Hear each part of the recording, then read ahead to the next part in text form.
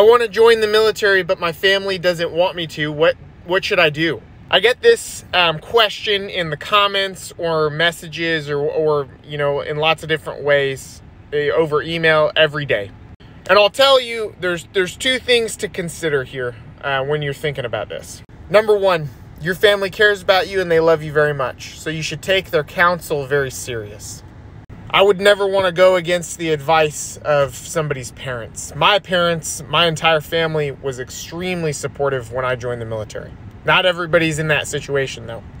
The other side to consider is the fact that once you're an adult, you have to make your own decisions and you have to live with those decisions. So if you get to the point where you're too old to join the military anymore and you never did, and that's a regret that you have to live with that. Not your parents or not your family who discouraged you. These are just a few things to think about.